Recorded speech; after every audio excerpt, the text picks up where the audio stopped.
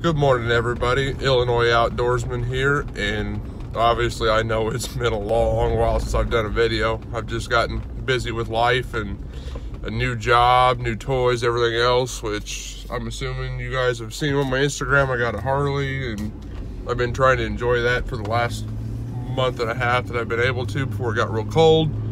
Done some stuff to it and made it mine. But now we are back to being outside, being in the outdoors, which I'm going to try and bring the Harley into it as well and do some stuff off of it. It's great on fuel mileage, but it costs you $7 to fill it. But today we're going to go do a little bit of squirrel hunting, maybe some rabbit hunting in there as well, because rabbit and pheasant season opens up here today in Illinois. So we're getting to that point here now. We're November, I think, 3rd now, 2nd, 3rd, I don't know.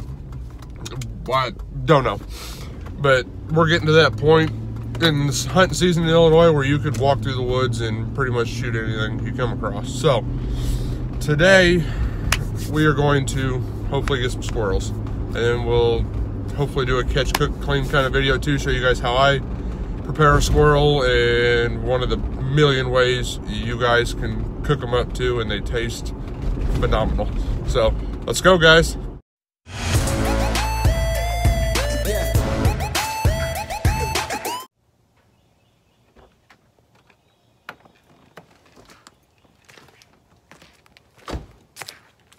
Hey guys, so let me back up from the camera. What we're going to do is we're going to grab the gun, go over some of the stuff I've got, what I carry with me. A pair of cheap just jersey gloves. They're actually really warm, so make sure I got my keys. Yeah, I got them. Don't want to lock your keys in your vehicle, so make sure I got my keys, and yeah, we'll get my stuff out and we'll go. I do have a buddy said he's going to come out. He just kind of texted me on the way here, so we'll kind of meander through and we'll let him come find us, but we'll move you guys a little closer.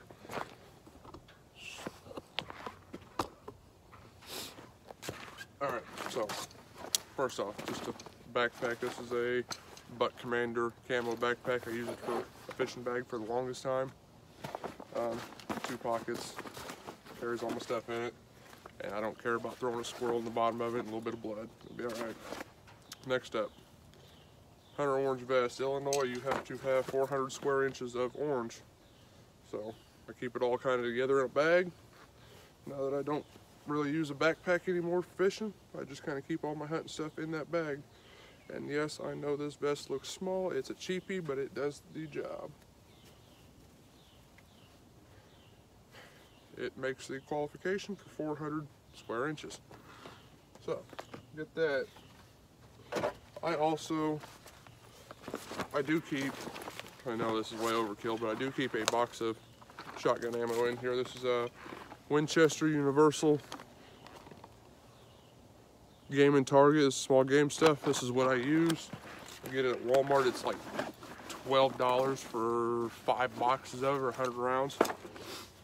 And the other thing I keep, this is specifically for squirrel hunting. It's actually a duck hunting bandolier, I guess. It's got a waterproof pocket in it, which I just kind of keep little stuff in there, but that's where I keep my squirrel call, so I know where it's at and I don't lose it. Otherwise, my kid is running around playing with it. So that goes on. I've got rounds. If I empty this, then it's so far either been a really good day or I am a horrible shot that day. Hopefully a really good day. Nice pretty little bow here, and that'll be it that goes in my bag. So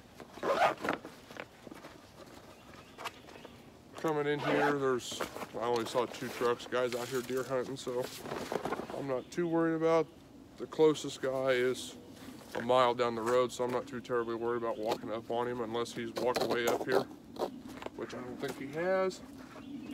So, and then obviously the last and final piece is the shotgun, which Illinois, to hunt with a shotgun, you have to have a plug in it or it not be capable of holding more than 3 rounds. So Instead of buying a plug, I made one out of a coat hanger. This holds 2 in the magazine and 1 in the chamber. This is a Mossberg 500. It's super accurate. Got a full choke tube or full choke barrel on it, so I can't change tubes or anything else on it. But I think the farthest I've shot a squirrel is with actually the guy who's going to come out here with me, but it was about 80 yards. I shot a squirrel, didn't end up finding it, but I dropped it out of the tree at 80 yards. So it's accurate and it patterns really, really tight. And this vest looks really, really small. So what we're going to do, guys, is we're going to kind of, my homemade gun sling works perfect. Paracord.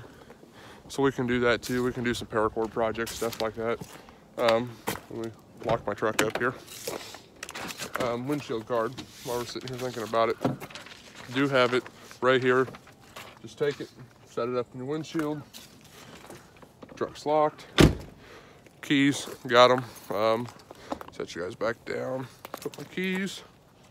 I just put them in so if I can find a zipper in this little bandolier, because then I know where they're at. It's waterproof, so if I do get wet, my remote's not going to get wet and freak the truck out and set the alarm off and all that good crazy stuff. So shove those in there. Yeah. So anyway, what we're going to do is get rid of that. What we're doing here, guys, is right here there's like a little pavilion and playground and all this, and there's a loop you can walk back up in here. Lake's right down here. This is part of the lake. I see a couple squirrels down here, so we're going to there's a little path down there. We're going to walk down there, and I still need to load my shotgun, so we're going to see if we can't get 1 or 2.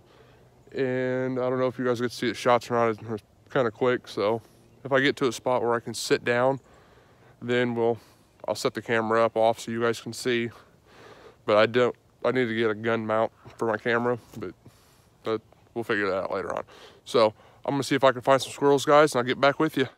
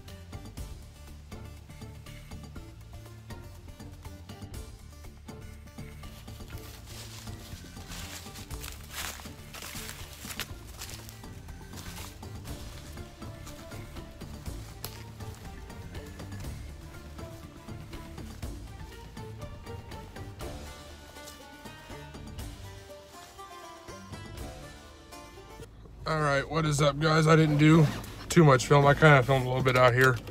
This is a different spot at North Fork over by the archery range out here. And we were successful. I mean, I don't know if you want to call it. We're not empty-handed. We got 1. And he is a really neat looking squirrel. Looks like a hybrid. Your 2 big main squirrels you get out here are reds and grays. And this one, first I thought it was a gray. I'll get out of here. Thought it was a gray. Shot him. He was on the side of a tree. Perfect. Went and picked him up, and he's got a red stripe all the way down his back. Like he's got a little bit of red mixed in with him. So grays are smaller. The reds are your bigger ones, the size of a friggin' cat. Saw a couple more bumps, some deer today. So it's been a pretty good day just to get out in the woods. I don't know, you guys might be able to see it in the background, you might not. I'm going over the lake right now. But definitely be something we end up doing again. So I'm gonna go home, get cleaned up, get out, my boots are wet, and get warmed up. And then I'll show you guys how I'm gonna clean this one. I'm gonna try and skin him out, save the hide, stretch the hide out, tan it, because I like the way it looks. It's a really neat looking hide, and I'll show you guys that when we skin him out. But I will do a separate video on that. It'd be a catch, cook, clean, killed, cook, clean. I guess we didn't catch him, we killed him. But a video on what I do with squirrels, stuff like that. So yeah, until next time, you guys, get on out there. And if you haven't already, make sure you like and subscribe. And I'm going to do another video this week. I'm going to try and do a little feature kind of thing, a weekly feature on my Instagram and my Facebook. So, but if you haven't already, make sure you subscribe. And if you like this video and you want to see more hunting videos, smash that thumbs up button, smash that subscribe button. Make sure you turn on that bell. I'll see you guys out there.